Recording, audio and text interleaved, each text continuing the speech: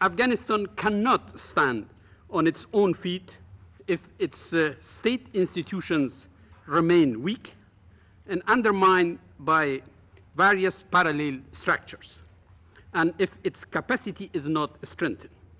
So, Mr. President, securing Afghanistan is first and foremost about Afghan ownership and leadership, about taking responsibility, and about operating effectively to achieve sustainable progress. This is our ultimate goal, to which we are firmly committed. While most of the civilian casualties are caused by the Taliban and Al-Qaeda, incidents of loss of innocent life during military operations have increased.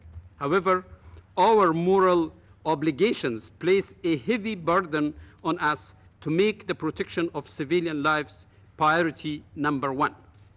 Civilian casualties must end, and additional measures must be taken to prevent harm to civilians.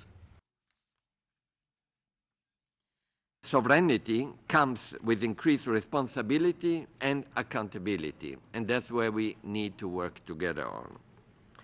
The Afghans have this year made a lot of progress in this regard. 2 Afghan independent electoral bodies have carried out their work with professionalism and improved capacity to lead on electoral preparations with the required technical assistance. The parliament on the 26th of January was inaugurated by His Excellency President Karzai, and everyone was in that parliament.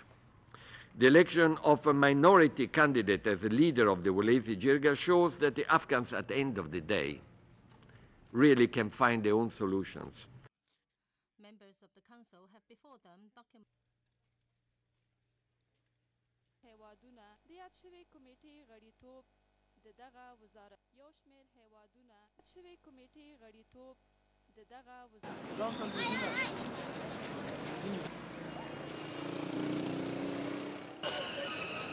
Gracias.